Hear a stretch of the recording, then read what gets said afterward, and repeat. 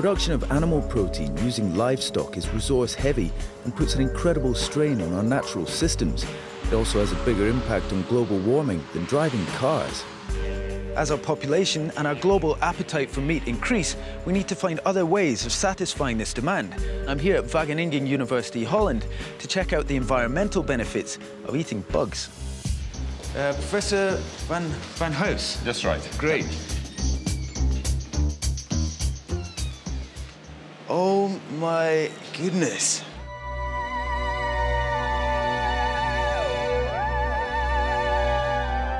Why are you researching insects as food? Well, we will have a meat crisis very soon.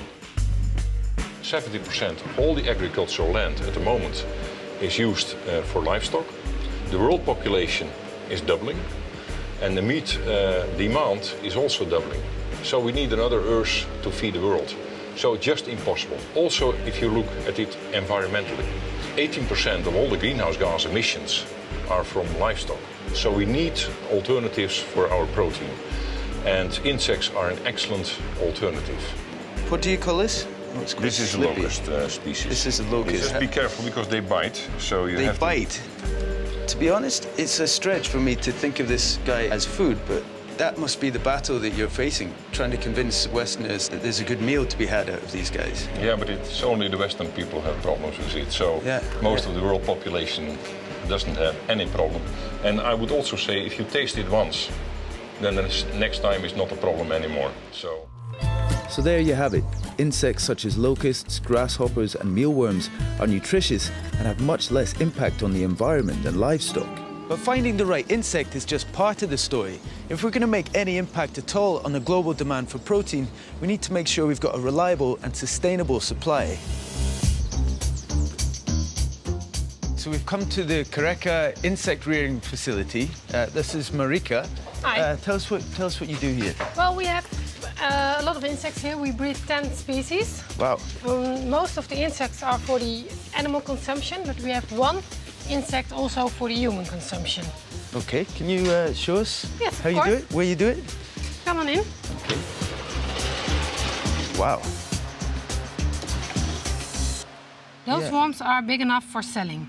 Coming week, they can shift it and then we sell them. See. You can put more worms in one place than you can put cows. I think there's between 700 and 1,000 kilos only in this room. Of insects? Of insects, yes. Insects are great at turning plants into protein. It takes 10 kilograms of plant matter to make just 1 kilogram of beef, but that same 10 kilograms will produce 9 kilograms of insect protein. This is because they're cold-blooded and don't need to waste any energy in controlling their body temperature.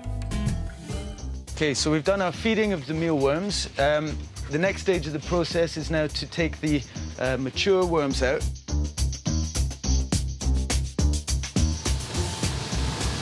Oh my God! Wow!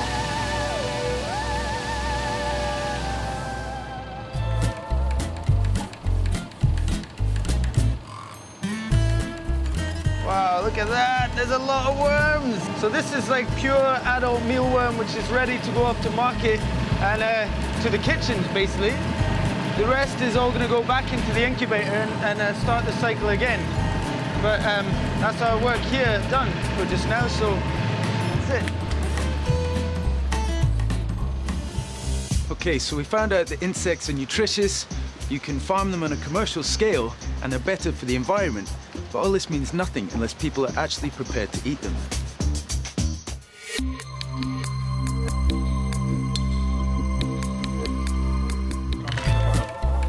They just need a bit warm.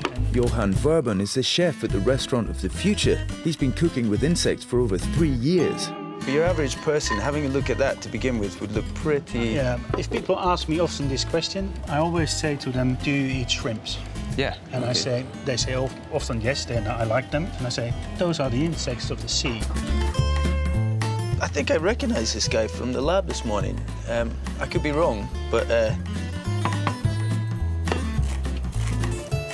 You feel and hear how crunchy they are? Yeah, really. If you just add a little bit of salt on the head, okay, there's a nice snack. Yeah? Oh. The heads, we'll just go right in there for the head. Okay, moment of truth.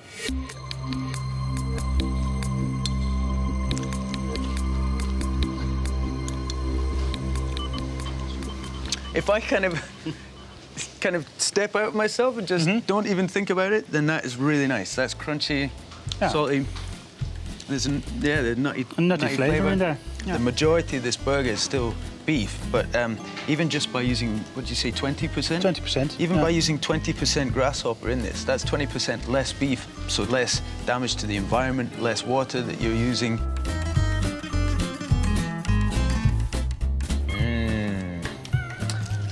Yum. You're eating the entire... The entire insect. The entire insect, Beef, no waste. you eat about 55% of a cow, and this is the whole insect, 100%. Wow, you're cooking with worms. Yeah, you're cooking I mean, how are you going to actually get people to eat worms, basically? Make it nice. Okay. Make it look nice, make it taste nice. And when food looks good and you're hungry, you will eat it. Okay, Professor, grasshopper burger. For yourself. Wow, that's great. Well, I hope you enjoy them. They're prepared with a lot of love from your hand, and I think it's a fantastic idea. So thanks to your research. Hopefully, we'll see a lot more restaurants serving grasshopper burgers in the future. Bon appétit.